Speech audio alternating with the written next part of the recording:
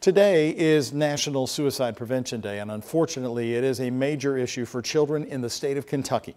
You might remember that the Louisville 10-year-old who ended his life earlier this year. Tami Bridges was the 8th child to do so within JCPS that school year. Heather Fontaine has followed the story from the beginning and shares how Seven's legacy heads to New York City.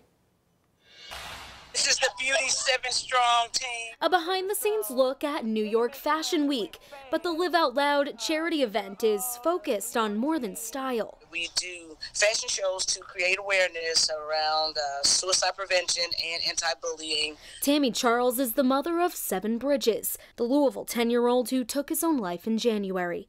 Tami says this is just one more way to keep his spirit alive. It's not easy. It's a very hurtful thing, but we are excited to be able to show our light in our darkest times. It's an issue that's hitting Kentucky hard. According to the Kentucky Department of Education, 1 in 7 Kentucky high schoolers have seriously considered suicide within the last year. 1 in 5 Kentucky middle schoolers considered ending their own lives at one point.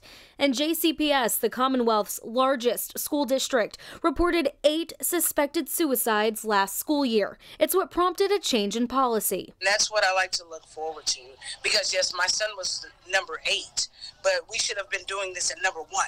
Now there are mental health counselors in every single Jefferson County public school.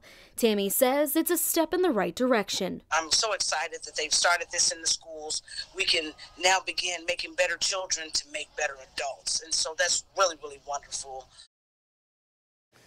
JCPS, by the way, also held a bullying and suicide prevention summit earlier this year. 1,000 administrators were able to collaborate with other schools across the country in ways to address these issues. It was such a success that the district plans to have another one of these this year.